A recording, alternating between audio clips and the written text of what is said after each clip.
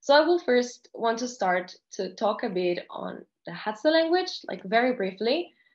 There's on the upper part of the screen, you can see the two codes in case you want to look for it further in any database. And well, it's a language that is spoken by around 1,000, 6,000 speakers in the Lake Eyasi in North Tanzania.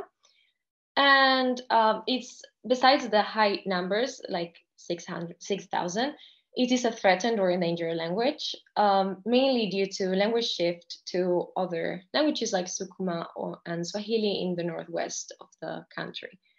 As for the language family, it's currently classified as isolate, although it was formerly classified as Khoisan. And there are no dialects and just regional vocabulary, mainly due to Bantu loans in areas of high bilingualism.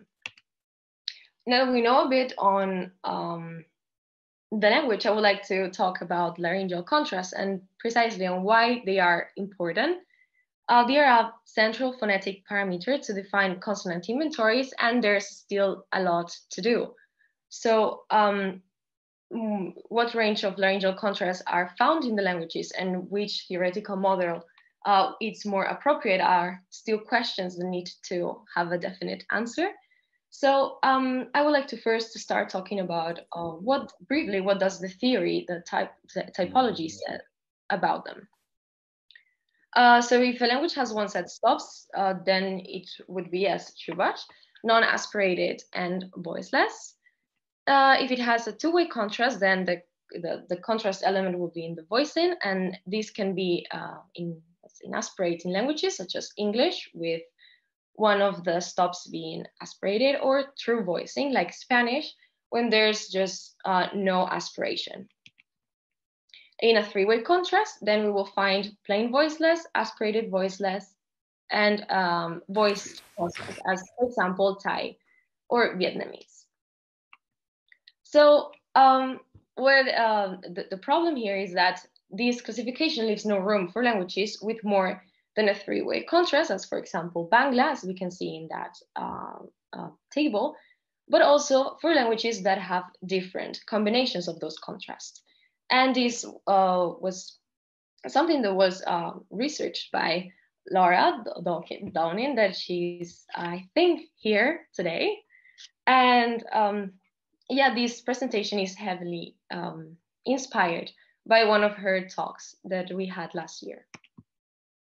So what about Hadza? What can we say about the contrast? So as for stops, there is a three-way contrast in pulmonic, that is non-nasal stops. However, the adjectives were not taken into consideration, and it just said that these have a higher voice onset time measures than the aspirated stops, although it's classified as non-significant. And for the prenasalized stops, there's a two-way contrast, but it does not follow the typology expected rules. So we find an aspirated and a plain voiceless set. However, in this article, there is no data or analysis, so I can further explain. And then as for the clicks, they consider that aspiration does not play a significant role because there is a high variability in the volt measurements. There is two groups in initial and postnasal have way different results than intervocalic context.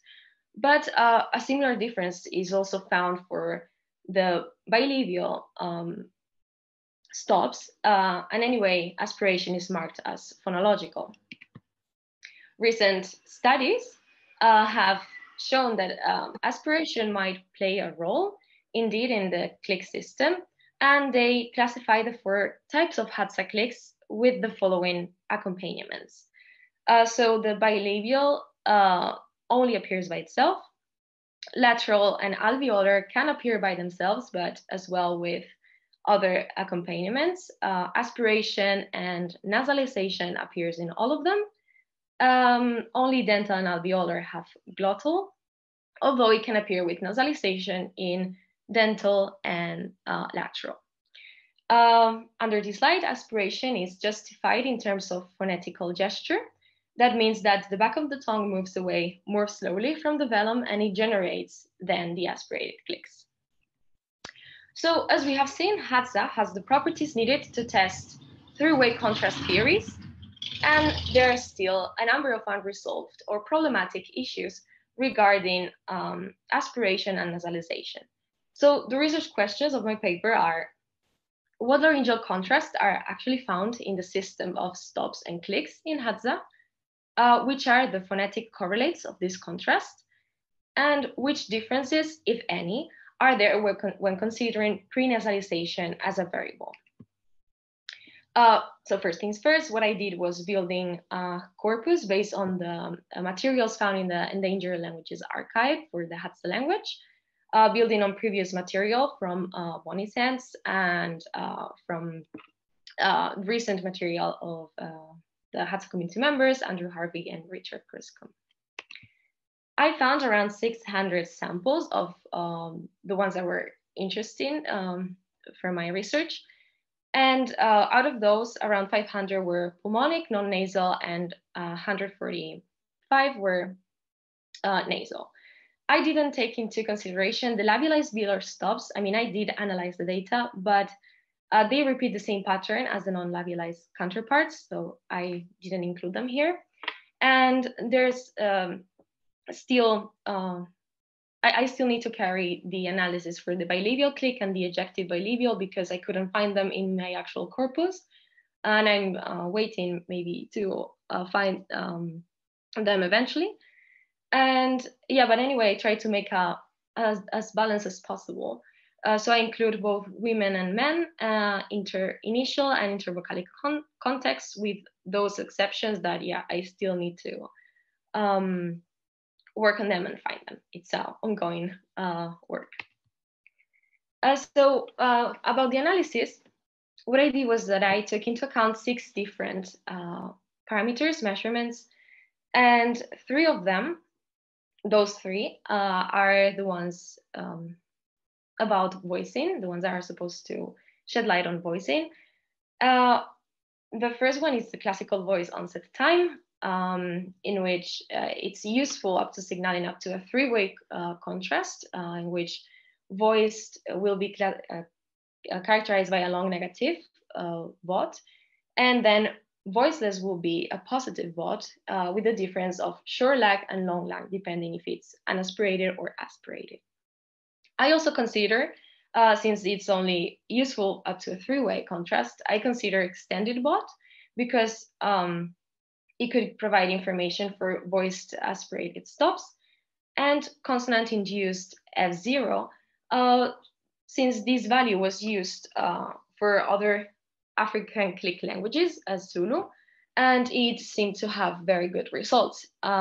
With this value, we can see that the vowel that follows the consonant has different F0 fundamental frequency measurements depending on the type of the consonant that precedes it. So the aspirated consonant will have the highest, and then it will obtain lower values until the voiced stop that will obtain the lowest. However, I also considered voice quality, since aspiration often comes with breathy voice. So for that, I took 2 parameters.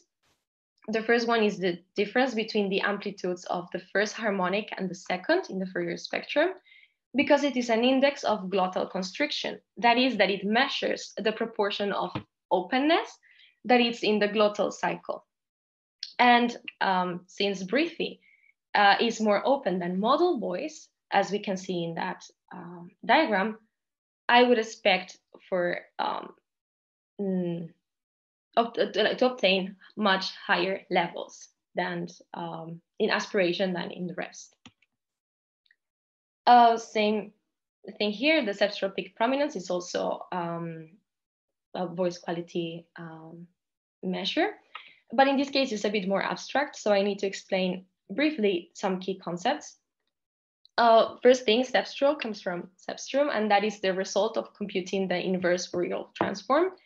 The peak indicates the presence of a fundamental frequency, and then the prominence is how far that peak emerges from the background. So ZPP is an index of harmonics to noise ratio.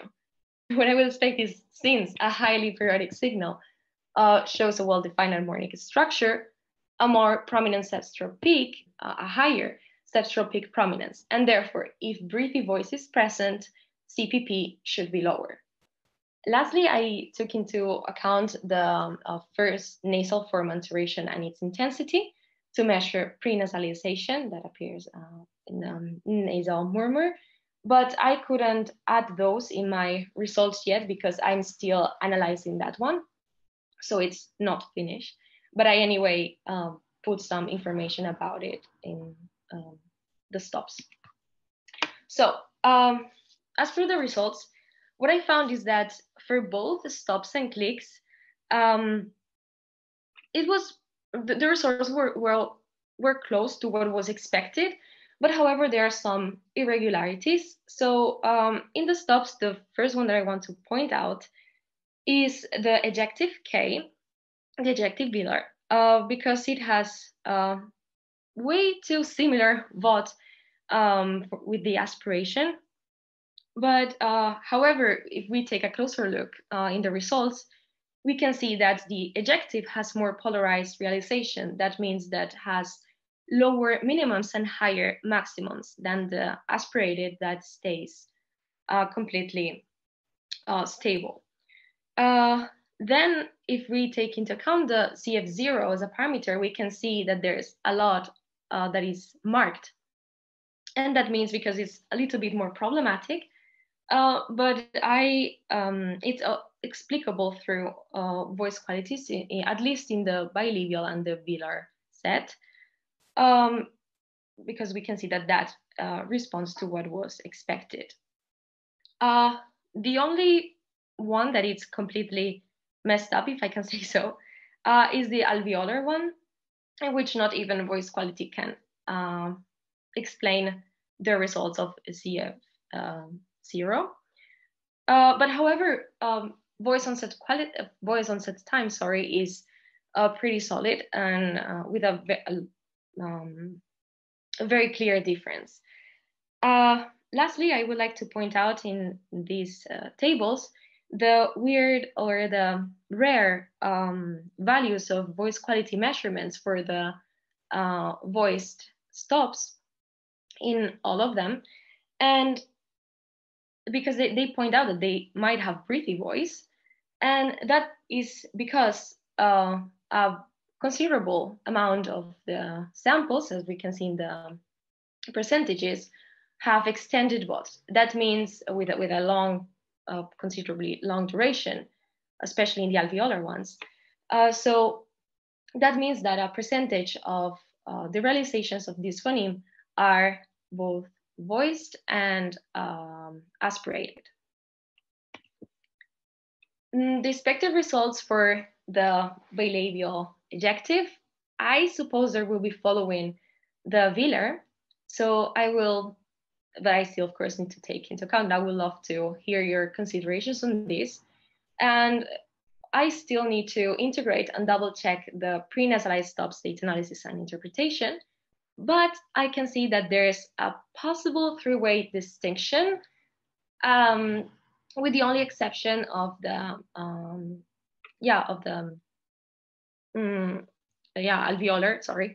of the alveolar prenasalized stops.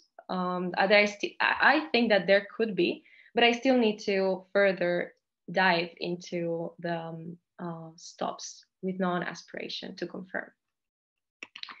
As for the clicks, we can see that there's way more regularity, but with less of a difference between those parameters when compared to the stops. So in the case of the dental and palatal alveolar clicks, all the exceptions can be explained by the regularity of the rest of the values that will be marked in gray. And the alveolar, once more, is the one that poses more problems, especially in the ejective, because none of those values can be easily explained, and I have just stated them as an exception. Yeah. So as for expected results for the bilabial click, I really, if I'm completely honest, I have no idea what to expect. But I will be very happy to hear your thoughts on this because I think it will be very useful. And I still need to do pretty much all the pre-nasalized data analysis and interpretation, so I can't predict anything as happened with the stops. And there is a point where I would love to hear your thoughts on this because I am really unsure about the back closure of the clicks, especially in the alveolar clicks, but also in the rest, because I don't know if it does necessarily have to appear or if at least not enough phonemic status. And then I don't know about the place of articulation. I'm not sure if it's velar, if it's post-velar, if it's uvular. And Richard actually sent an email, and I received a lot of promising answers in which there is data that could be used to compare the tone position between the stop and the dorsal closure. So we could maybe see if it's actually velar or not. And then I would like to see if its articulation is affected by any accompaniment or vowel combination. Maybe that will shed light on if it's phonemic or phonetic. So as for the preliminary conclusions, I found that laryngeal contrast, including aspiration, are pertinent in both stops and clicks in Hadza, although there's a shorter difference in voice onset time in clicks when compared to the stops. But that it shouldn't be very alarming since voice onset time has problems from the three-way contrast on. And there is a sometimes problematic use of the SF0 and the voice quality measurements. In case of the consonant-induced F0, I suggest that a different way to measure it that I think would be more accurate, but I still haven't done it. I don't know if I should just measure everything again or just add it as a solution at the end. And as for the voice quality measurements, most of it can just be explained when realizing that there's an allophone for the voiced stops that is aspirated. And I said allophone because I couldn't find any minimum pairs, although it appears almost exclusively in the intervocalic context. So for B and for G, it's around the 100%, and around it for the alveolar stop. So I can conclude that I think that there is a three-way contrast in stops preliminary to see if there could be something happening with the ejectives, which would be characterized by a more polarized results in their VOT measurements and higher consonant-induced F0, but with no aspiration or breathy voice. And as for the click accompaniments, I found in my data glottalized, aspirated, simple, and preliminary, let's call it velarized. However, I still have to determine the prenasalized consonants I will probably find those, and the nature of the back closure to see if it's actually velarized or not. So these are the references, and thank you so much for your attention. Well, and thank you very much, Alba, for a presentation that is clearly very rooted in the empirical data. It was a real pleasure to see. Now, again, for questions and answers, you can ask a voice question by raising your hand in the Zoom module, or following which I'll send an invitation to unmute. You can also ask a question in the chat, which I'll read out for the recording. And do, once again, please remember that our symposium is being recorded.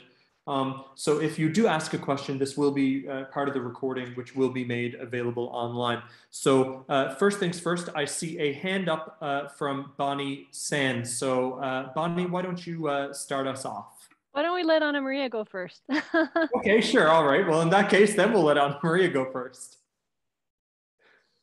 Thank you, Bonnie. You could have asked first. I'm sure that your question would be much more relevant than mine. So first, thank you very much for this wonderful presentation. I hope you know that you're doing a very, very, very important work in making all these measurements, because this is the stuff that we really, really need to know.